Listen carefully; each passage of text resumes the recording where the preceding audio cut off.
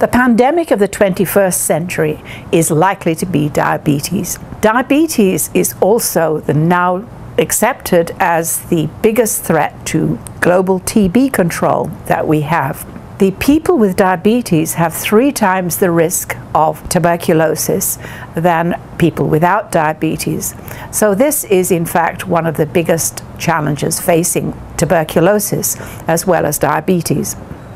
There are today 2 billion people infected with TB. In fact, it is likely that 2/3 of the population of the earth, in fact, are infected with tuberculosis, though not all of them will be sick. At the same time, we have right now 382 million people with diabetes globally. This is likely to rise to 600 million by the 2035.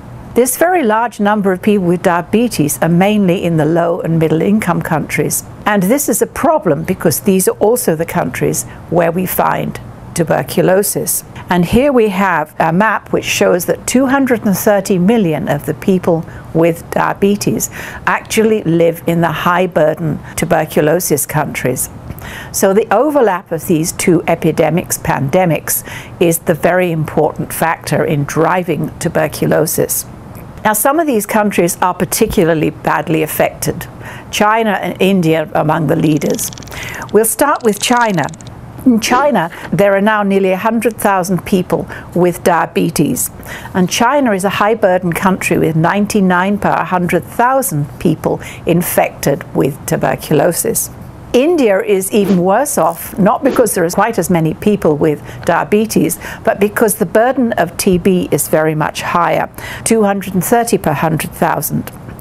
Also affected is Brazil, and this is again because of very high rates of diabetes, with also a lot of uncontrolled TB. The Russian Federation is also very important. Here there are also very large numbers of people with diabetes and also high rates of tuberculosis. Indonesia, Pakistan and Bangladesh finish off the list of the top leaders of countries that have both diabetes and tuberculosis.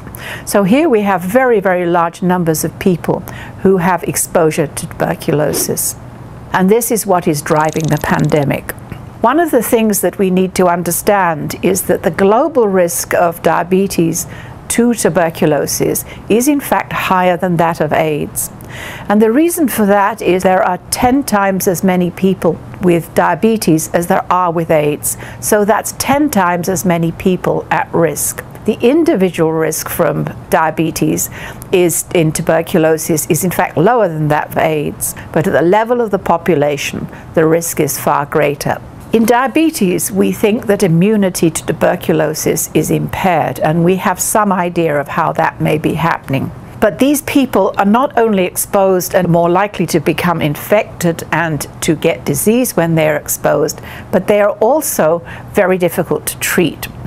They do not respond to drugs very well, and some of these drugs they don't tolerate very well. They take longer to get rid of the bacillus. They are more likely to relapse. They are more likely to develop drug-resistant TB. And they are likely to be sicker for longer, and they are more likely to die. So the diabetes patient with tuberculosis is a major challenge to the physician. So what can we do about this? One of the other problems that we need to face is that undiagnosed tuberculosis and undiagnosed diabetes are on a very large scale. A lot of cases of tuberculosis are missed, and diabetes, as many as half of the people with diabetes are not in fact diagnosed. So what should we do about this? The things that are really top of our list is to decide when and how we should screen. Should we screen tuberculosis patients for diabetes? Should we screen diabetes patients for tuberculosis? It's pretty well accepted that the TB patients should be screened for diabetes, and that can be relatively easily done.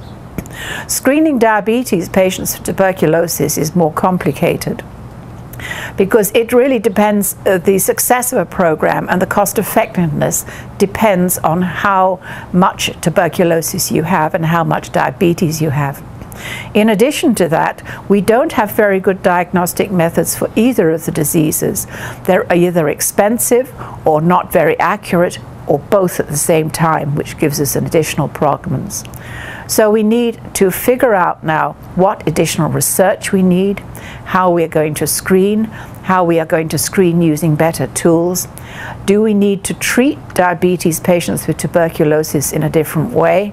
And how are we going to solve the problem of prevention? How do we get to diabetes patients and get them to understand, and their caregivers to understand, what a challenge tuberculosis is in diabetes?